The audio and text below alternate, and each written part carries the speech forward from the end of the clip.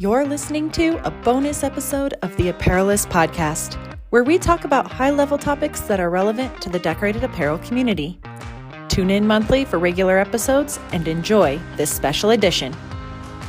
Hello, Apparelist family. You are listening to a bonus episode of our podcast right now. So every now and then, we like to bring extra content to help guide your apparel decorating business in the right direction. And today, it is all about the theme of buyer beware. Earlier this month, we ran a fantastic comprehensive guide on how to purchase new equipment. And we know so many decorators out there who are in the buying stage. Maybe you're just starting your business and you're looking for equipment to get off the ground. Maybe you're looking to add equipment, whatever, stage you are at.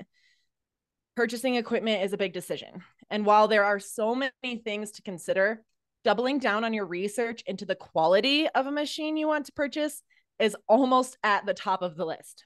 Today, we're specifically talking about heat presses and heat applied graphics. And trust me when I say to you that if you opt for the low quality, cheap knockoff, you're going to find yourself in the hot seat. And I don't mean that in the sense of your press will perform up to standards.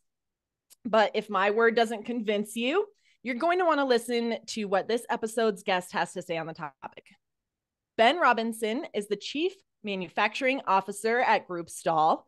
I've actually known Ben for quite a number of years, and last year we even got a chance to catch up at the Stahl's DFC facility in Pennsylvania. So Ben, thank you so much for joining us. Well, thank you for having me. Yeah, it's always a pleasure to chat with you. You're incredibly knowledgeable. Let's just kick things off. Can you share a little bit about your background in the industry, how you got into it, how long you've been working with Stahl's, the Hotronix brand, all that good stuff? Yeah, no problem. Sure. Believe it or not, it's been around 36 years that I've been in the industry. I started as a young man with another screen printing company that designed specialty equipment that prints on hats. And we actually designed and grew very, very quickly. I did a little bit of sales as well as production in there. Bumped into Stahl's at the trade show, and I saw an opportunity. And I've been going strong with Stahl's for 32 years. I started as an assembler, believe it or not, and went all the way up through from production manager to R&D through now I'm Group Stahl's Chief Manufacturing Officer, and it's been quite a joy. I can only imagine the things that you have seen along your journey, the experiences, how you've seen technology grow. I'm sure it's been a pretty cool ride. And yeah, it is, and I'll tell you, while I can jump in there, yeah, we have seen this come full circle to where we the reason that Stahl's Hotronix was invented was because there were inaccurate heat seal machines out there that didn't have quite the heating elements. They had cold spots, uneven pressure, and it just on transfers and back in the 80s and 90s, a poor machine provided poor wash results, and people understood that Hotronix was better, and that's why it was invented. there you go, folks. You got the story right there. Speaking of quality of products, there was a need, they saw it, they jumped on it. I love it. So, talking a little bit maybe along those lines, what is the allure of the heat transfer process, the heat applied graphics area? A lot of people love this technology. So what makes this application process so popular within our community? Yeah, so the cool thing about it is I've got to watch it evolve to where it's overtaken most of the decorating choices out there. Number one, I would say the ability to be able to personalize any order volume, and that includes one-off customization.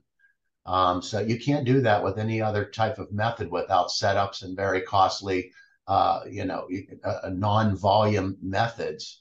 And then number two, the process in itself is a very, very low investment, and there's very little training needed to open a business. So whether you choose to do it on a side hustle or crafting, or you choose to do it on a commercial level, everybody can learn how to do heat printing, and it's a very inexpensive method to do it.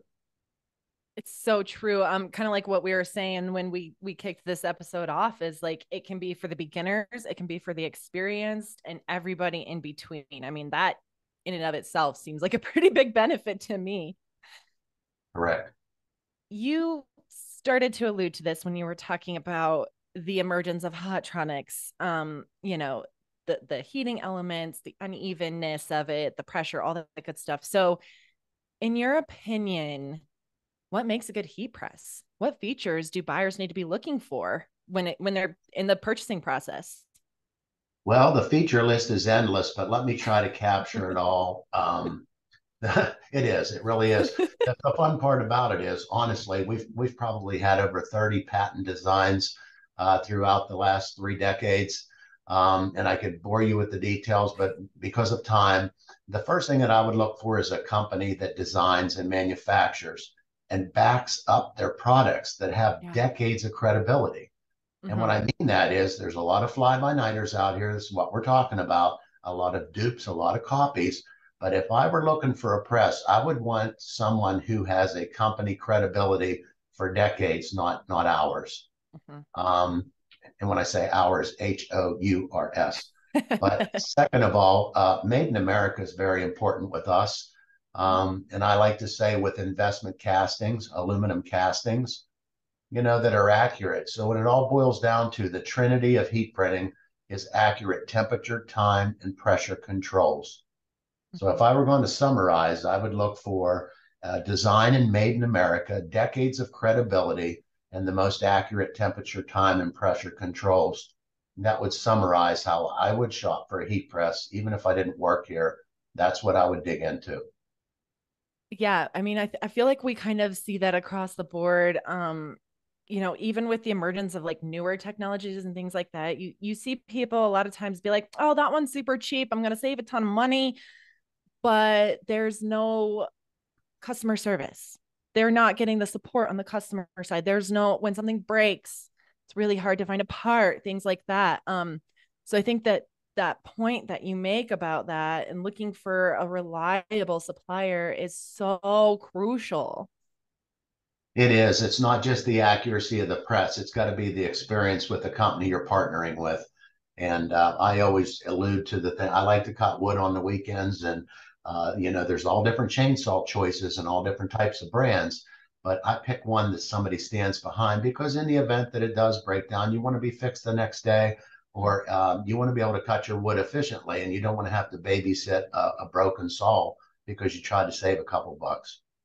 Oh my gosh, so true. And to really drive that point home, I mean, think about all the potential profit you could lose when your equipment's down.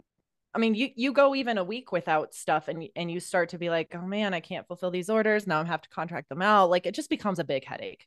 So It does, and the world is built on speed. We know who yeah. put us all there and who we're all copying after. But if you don't get it in the next hour or the next day these days, people will go somewhere else. So Mhm. you better be prepared to deliver in those time frames, or you'll get passed up. So true. So kind of building on that a little bit. So the buyers out there, they're doing their research, they're looking for companies that are reputable, all that good stuff. So on the flip side of that, when they're, looking at the heat press, are there any red flags that, the buyer should be looking at that might indicate, hey, this isn't high quality? Like, and we've kind of talked about this, but specifically outlining those big things that will say, hey, maybe you should think twice about purchasing this particular piece of equipment. Well, I would answer this again because the initial investment is so small to purchase and make perfect garments every time. Cutting costs in the beginning is only going to cost you in quality prints, mistakes, and all the way down to operator fatigue. If you try to buy a cheaper machine that doesn't have the proper bearings in the handle or in the leverage system itself, you have to stand on top of it. And after you do, 144 pieces, the operator has fatigue. Mm-hmm. So some of the things that I would be aware of is if you call the company and can get a hold of a live body that can demonstrate this, you're halfway on the right track. If you call and there's nobody there, it tells you right out there what you're dealing with as far as follow-up service.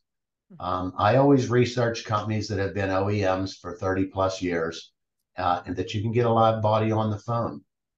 Something else as good general practices for buying is number one, your certifications, UL, ULC, and CE. That means that there's a third party certification system there that means it's going to be safe and it's going to last the time that it should. So you should consider companies that have, certifications in your I choice. Yeah. right. I just that's such a small but important point that you just made, because I think maybe especially like for beginners, like say I'm just entering the industry, I may not be aware of that there is that certification. So I think that's a really powerful point you bring up. It is. And then some of the imports that are coming from offshore that are flooding the US market with it, I promise you, they don't have certification one. And it's we always tell everybody we might not be your first press, but we'll be your last. And it's because of all those steps and that investment that we've taken. It doesn't come for nothing, but it gives you peace of mind and makes you profitable every time. Absolutely. We actually started talking about this a little bit, but let's look ahead a little bit. So you've decided, okay, I am just going to purchase the low end, super cheap one. Where's that going to hurt you down the road specifically?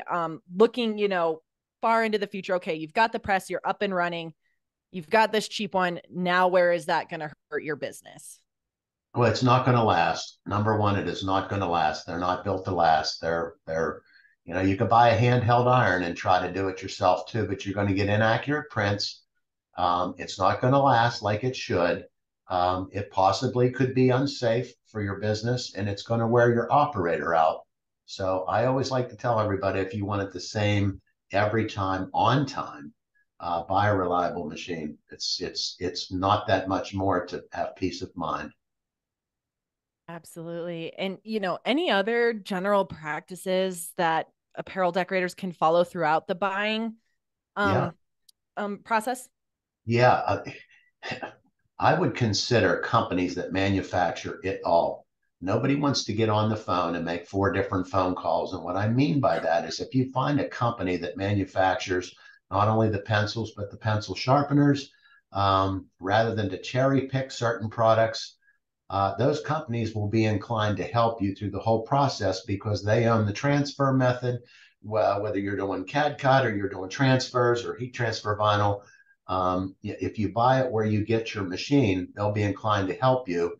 Where if you would deal business with somebody that only sells a machine but doesn't sell, say, hot split transfers or DTF, they're all going to tell you go talk to your transfer manufacturer. And then the transfer manufacturer is going to say, why don't you go talk to the heat press manufacturer?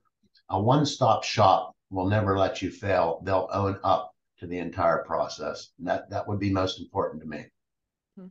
You've mentioned this a couple times, this idea of customer service. This seems to be a huge point that, again, we need to emphasize. In your opinion, you've already talked about, okay, get a live body on the phone. In terms of like that customer service aspect, what are there questions that decorators should be asking these people? Should they be looking for like local regional sales reps? What are the things in the customer service department that might help aid in this process? Well, we found in today's demographics, let's be honest, there are people that are coming right out of high school that are doing this as a side hustle, all the way to the seasoned veterans. And whether you're craft through commercial, we have a method that we use. You can get online. There's a ticketing system that enables to do question answer, or there's also 800 numbers that are unlimited to you that once you purchase the machine, service after the sale is super, super important.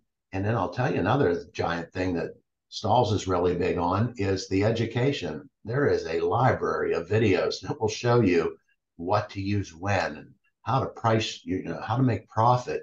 It's not just the machine and the application and the technology. It's about the business aspect of how do I make money at this and where do I source my garments? There are things in place like that with reputable companies that have been open for decades. It's amazing how circular it is to me, because you kind of think about it. Okay, you buy this really good high quality equipment, but to your point, if you don't know how to use it or make money at your business, is it going to be good? So like this circular pattern that I'm seeing is like it's a whole package. It From is. what I'm getting, it's like you Yeah. have to look for the package. Yeah, you have to be it's just as important to know who your market is, where you're going to get your garments, how are you going to turn it just in time, how do you price the product so that you're competitive, and offering all the newest decorations out there. They're ever changing. And I always like to tell everybody, our machine will eat up anything that you put through it. You just got to be, when it's a fad, or if it's the new thing, be ready to change on a dime, because you can't sit still as a company, not in today's market. Yep. Thanks to what you mentioned earlier, these big giants creating a very fast-paced world for Mm-hmm. us. Let's leave it at that. Um, Yeah. and so that's also something that I think plays a huge role in this sort of buyer beware market is, like you said, technology changes very quickly.